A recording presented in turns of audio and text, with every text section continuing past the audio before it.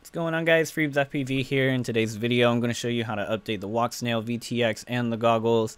I'll show you all the things you need and then step by step on how to get everything set up. So let's just dive right into it. So as you know, Walksnail has been coming out with firmware updates every so often, so it's nice to see that they're still improving things with it. Still a lot of ways to go, I would say, like especially with the broadcasting and other things.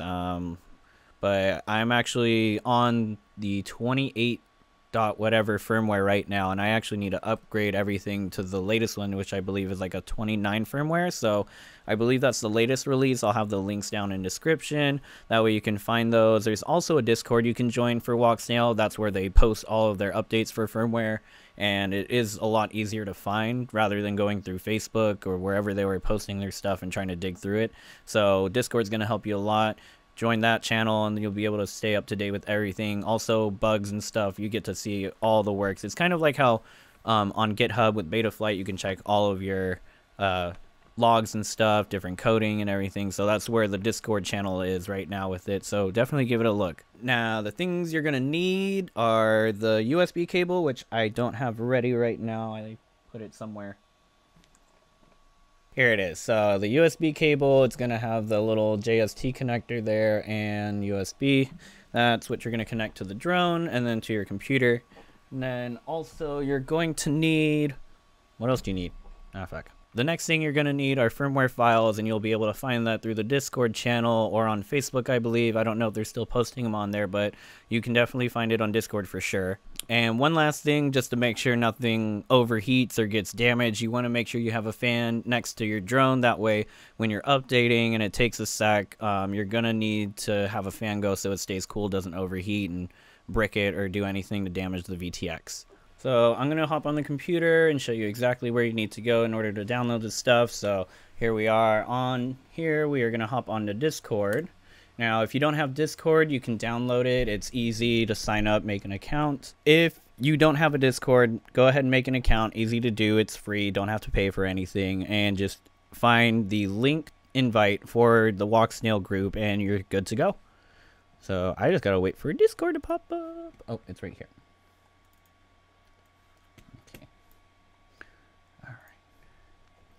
Alright, so this is my Discord. There's nothing really important on here that I have to hide. You guys, all we're going to do is hop over to the left side where all of the different channels are. There is the Walksnail one.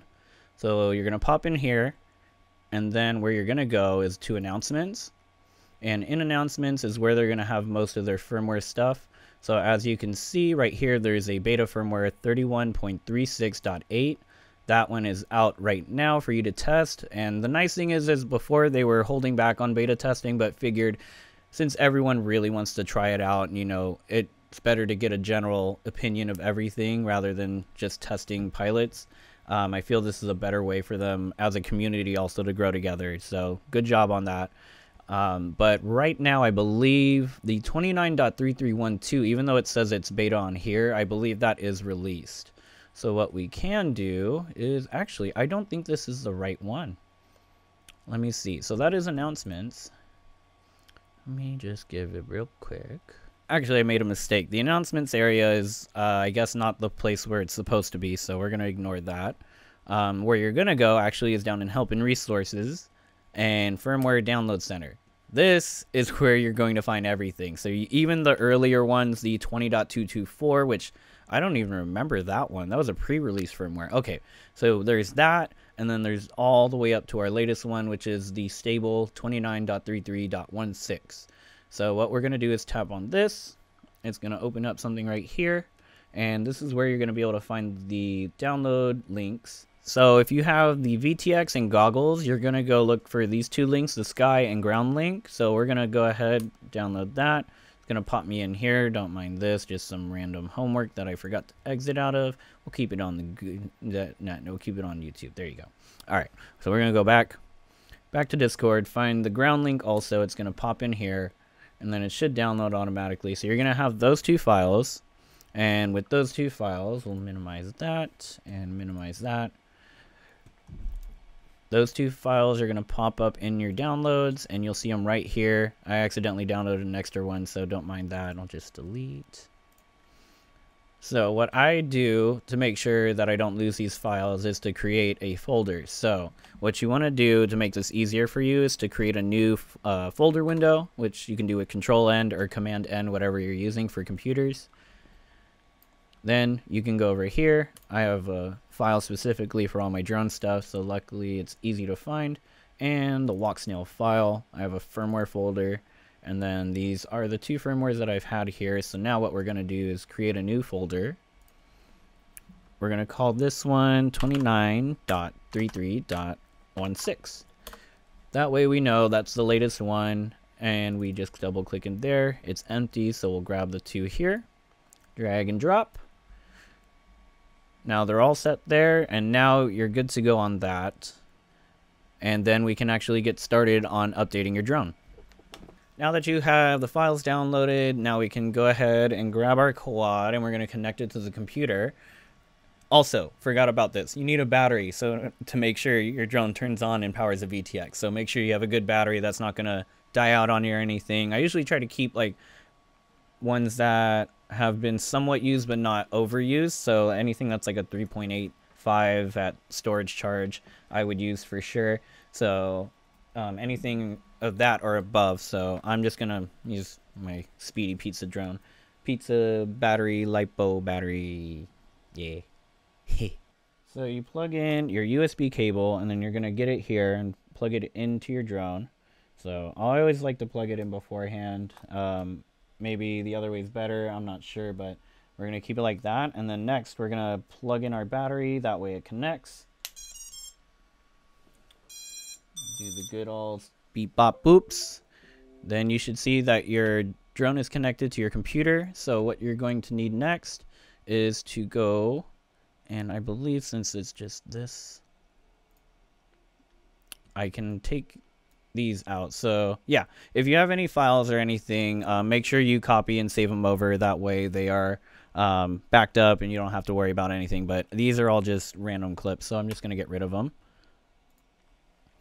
Next, we're going to grab our sky image file, and this is where we're going to drag into our VTX SD card or file folder, whatever it is. So that will go in, it'll copy and paste. And as simple as that, you are done for the drone. All you have to do now is eject it, and make sure you always eject, because sometimes not ejecting and just disconnecting can corrupt the files, and which will destroy the VTX or corrupt it. So now that you see that, what we can do is unplug. Now it's back to its green blinking light, which is its standby mode. The next step you're going to do is hold down the bind button for about 8 seconds, I believe. Let me move my hand, it's not right. I believe it's 8 seconds or until you see the light shut off. So you'll see pretty soon it should be turning off, and then you'll let go. Red light should flash on, which indicates that it is updating. There we go, flashing light is good. And once you get that solid red, it is finishing up the update, and it should return back to the green flashing standby. Okay. And there we go, green flashing light, and we're all set. All we gotta do now is disconnect the battery, and cool. So now you have your drone updated, the new firmware is on there, but in order for this to work fully, you need to get the goggles updated. So we're gonna get our goggles next, which I have the Fat Shark Dominators. Usually, I mean, everyone I think has like the Avatar Walksnail ones. I went with these ones just because it was different than the black style. I have DJI goggles that are black. I wanted to switch it up. I like the white and the gray scheme. Plus I got a little mustache on it. So the next thing you're gonna need to do is get the SD card out of your goggles, which is kind of tricky sometimes. I always have a hard time getting it out. I always have to like poke it and then kind of eject it in a way so it pops out more, so I can slide it out, but it's a little tricky getting it out. Okay.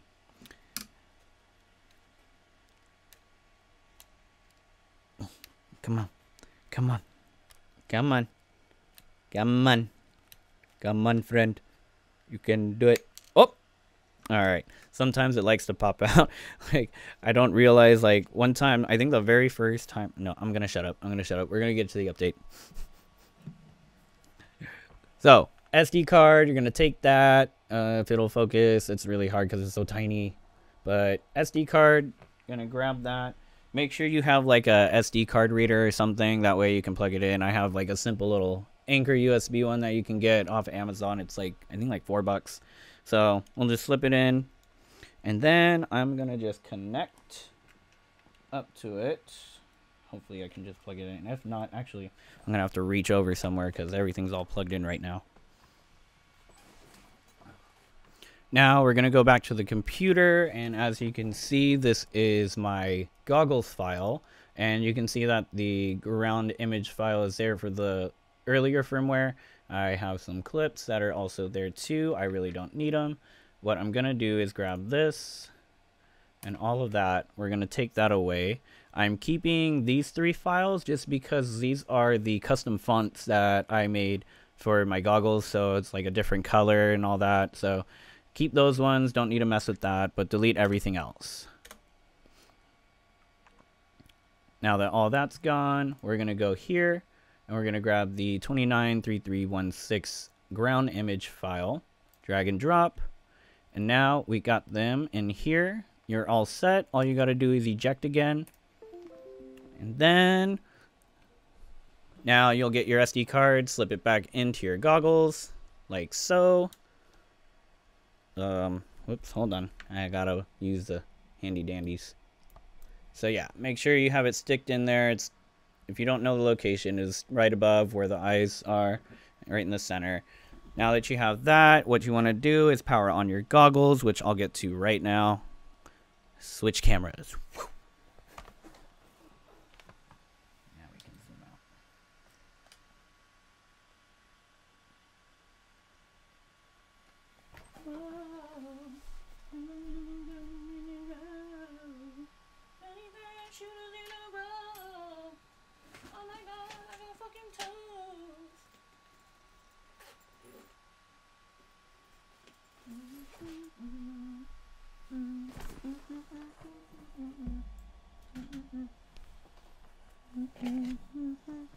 Oh wait, they're right there. This one's so good.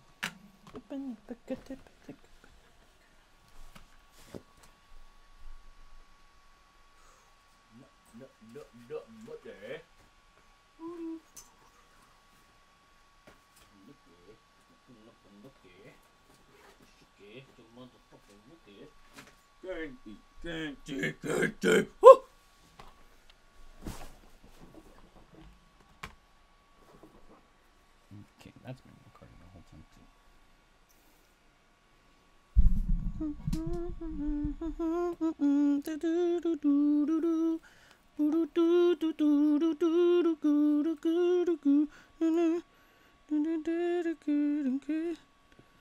Alright, cool.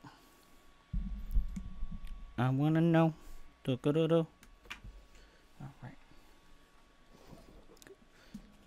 So now we're gonna take our goggles and gonna power them on, plug them in. The one thing I like about these goggles too, and I think the HD0 goggles have it also, is that it's got a power switch, which is really nice to have because I hate just having to plug it in and have it turn on automatically. It's just nice to have a switch. So you're gonna power on your goggles, wait for them to start up. You'll wait till it hits the standby mode. It's in standby mode now, so what we're gonna do is go to the bind button, which is right here above the joystick, and we're gonna hold it down. And the best way to check if it's ready to go is to look at the goggle screens. Once it turns off fully, no like images or word, text or anything, it's going into binding mode. So I'm just gonna take a quick look. I believe it is in binding mode. Yep. So if you hear that beep, I'll put it right here. That beep indicates that it is updating. This update should take about, I'd want to say 8 to 10 minutes. So please be aware of that. It's going to take a second. You don't want to unplug or anything. If it seems like it's going forever, it's working. Don't worry. Once it is all updated, it'll shut off and we'll get on to the next step.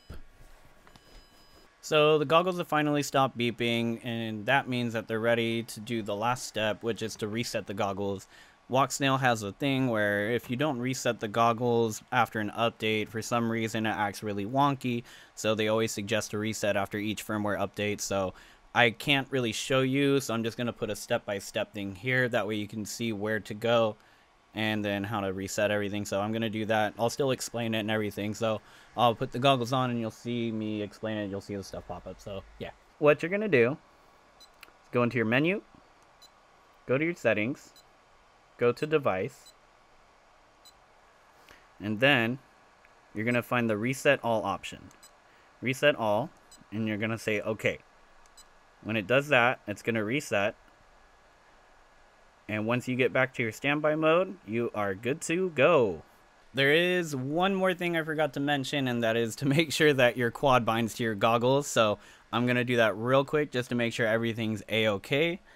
Now that we have the quad connected and powered on, and we see that the standby light is going, we can go ahead. We're going to hit the bind button, which, I'll just go this way now. We're going to hit the bind button. It should turn red. That means we're in bind mode, and then we're going to take our goggles, same thing before, just the little red dot there. Tap it, it's going to beep. Should only beep a couple times and it should connect. If it keeps beeping and it isn't connecting, and you don't have this solid green light, you might need to reflash and do everything all over again. There might have been something that hiccuped in it. But if you have a green light and you check your goggles and you see video, you're a-okay. And that's everything you need to know on how to update your Walksnail system. I really hope this helped you out. Anybody that really needed this. I had someone comment and suggest that I make a video to help them update their system. And of course, I am totally okay with making videos based off suggestions. Please, guys, send me some suggestions. I don't mind it. It'd be a good way for me to make more content too. So tell me what you think. I hope this helped you. You can do whatever you want with the like and subscribe stuff. I really don't care. I just want to get videos out to you guys. And more freestyle stuff coming soon too. I've just been really slacking because of like personal issues that happen. So I'll get back to you guys soon. Hope y'all have a great week. And I'll see you in the next one. Peace.